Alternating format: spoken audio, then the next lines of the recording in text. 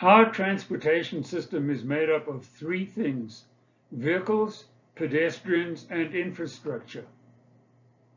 This so-called system was never systematically developed. It just happened, and it didn't work. And it still doesn't work. We cannot expect to fix the whole system just by replacing the human behind the wheel with a computer. Cars are only part of the problem.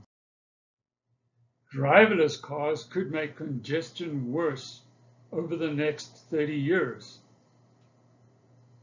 And it's not just about congestion and safety. It's also about bad transit.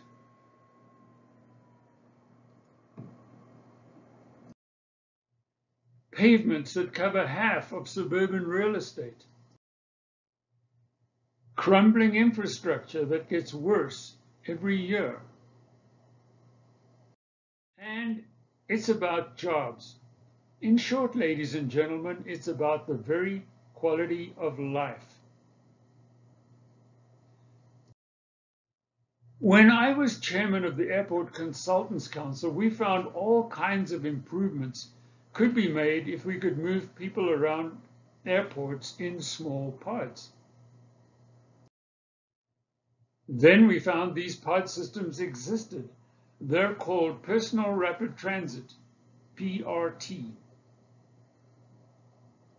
In 2005, I decided to devote the remainder of my professional career to PRT.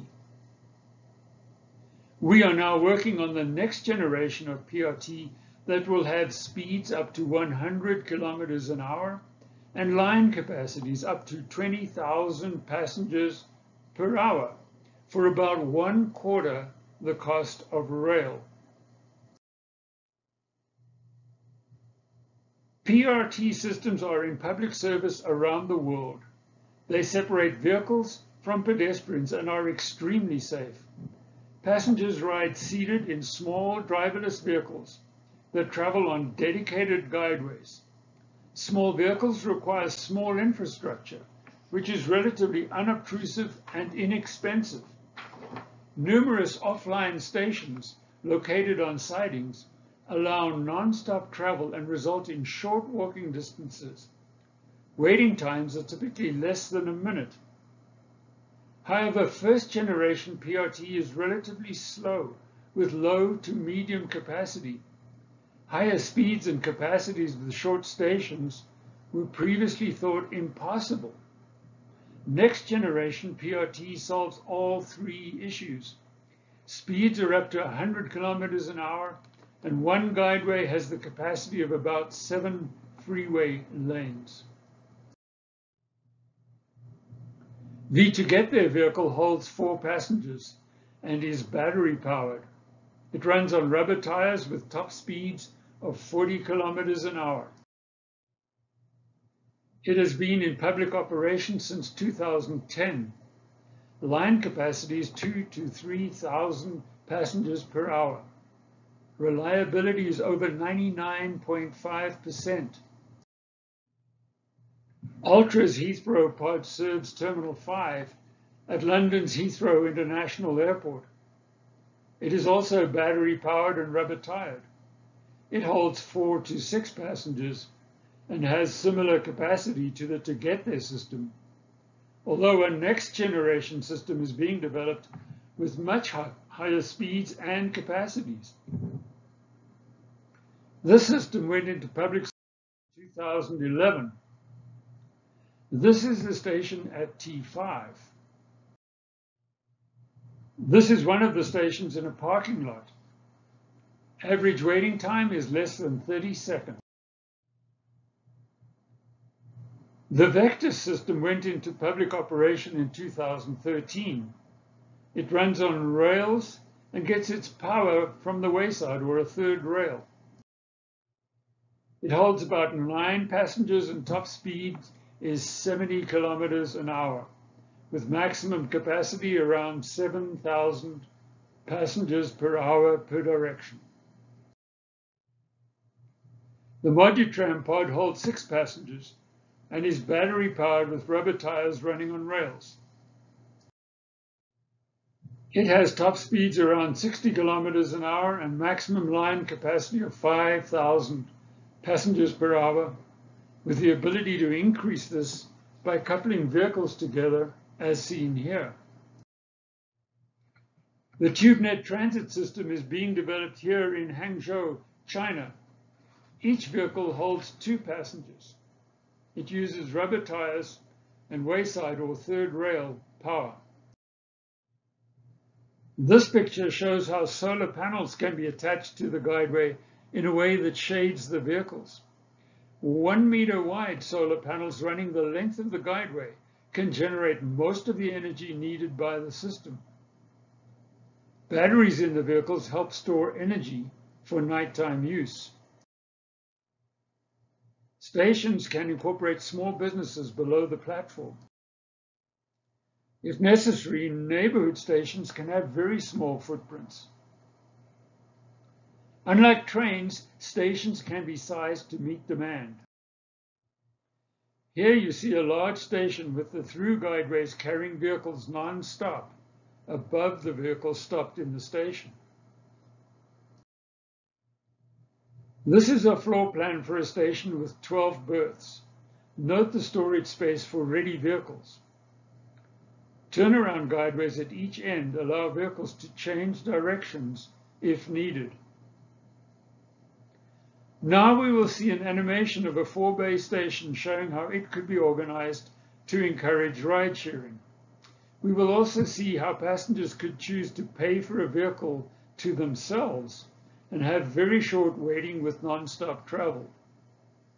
Alternatively, they could choose to pay less, wait up to, say, 5 minutes, share a ride, and possibly have to make an intermediate stop or two. This ability to allow passengers to match the level of service they receive to the amount they're willing to pay is relatively unique to PRT.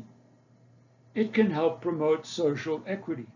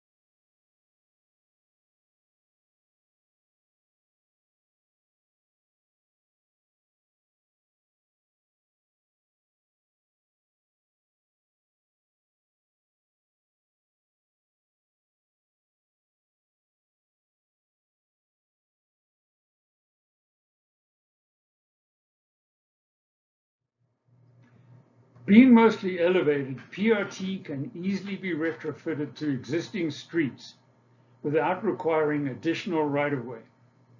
It only needs to remove 10 to 20% of traffic for congestion to all but vanish. Stations can serve legacy transit systems, helping boost their ridership. They can be attached to buildings, providing direct access to jobs and businesses. Vehicles could leave the guideway to travel on roads to individual homes. In new developments, homes can be clustered around stations, giving door-to-door service and mostly eliminating the need for roads. Imagine living and working in a park-like setting, yet being in the midst of a dense city with on-demand high-speed mobility for you and your entire family. Imagine. This is not just some vision for the far distant future. First-generation systems can solve today's problems. Like the Red Line extension in Chicago, 4 stations for $2.3 billion. This requires massive government subsidies. PRT would have 10 times as many stations, 5 times the riders, cost 1/3, and turn a profit. More importantly, it would revitalize this entire neighborhood. PRT eliminates congestion and improves safety and mobility. Farebox revenues pay for all capital and operating costs. New PRT systems result in new businesses and jobs without the need for government subsidies. Communities with PRT systems will have thriving economies and happy citizens. PRT is the transportation infrastructure solution of the future that can be implemented today. Even very large cities will be able to move and breathe.